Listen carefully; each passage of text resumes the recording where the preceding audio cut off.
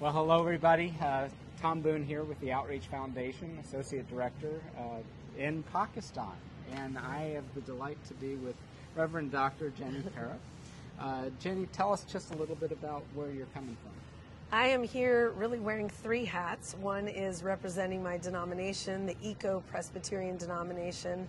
I'm also pastor of Cedar Creek Church in Sherwood, Oregon, and as an associate dean and professor at George Fox University. That is the largest private Christian university in Oregon.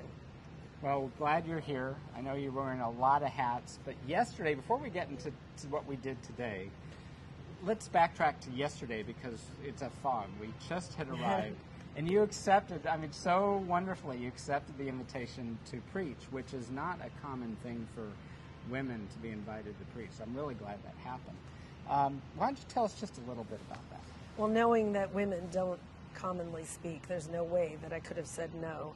But also, we had just gotten off the airplane, had maybe an hour to rest and grab a bite to eat. So my ears were still popping, but I preached on finding joy. And really my emphasis was in those darker moments, how do you find joy? Not just circumstantial happiness, but actually locating the joy that the Holy Spirit brings for us.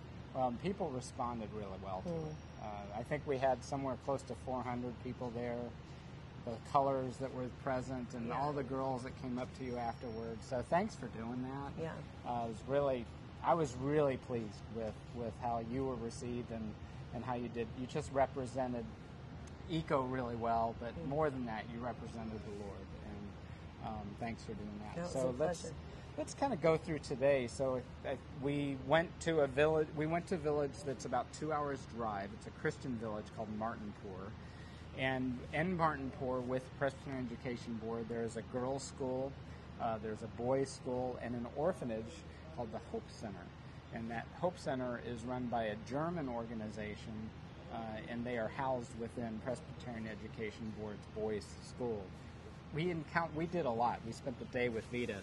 And it was a great day, a lot of celebration. It was it's the 25th anniversary of what they call denationalization of schools, which is the awakening from the dark ages, basically, for Pakistan and education. And so PEB has really been doing great work, and today we started seeing some of the evidence of that. And I'm wondering what you might say to that. How do you see God at work, Jenny? There are really two things that I come away, well, more than that, but two primary things. One was a skit. They did several skits for us.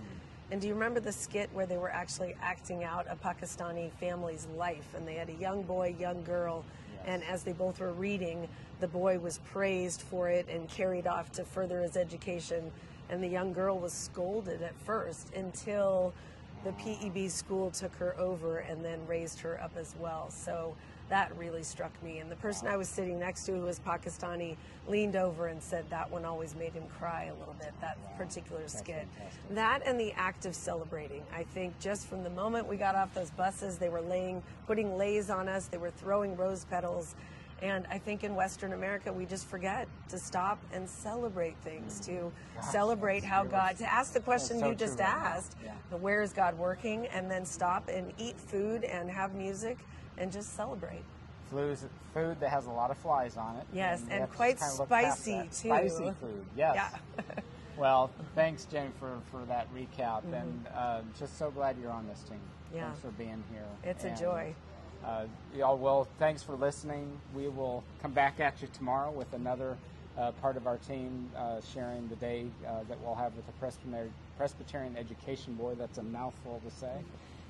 Thanks for being here. Thanks, Jenny. Glad your voice held up. Yes. And we'll see you all tomorrow.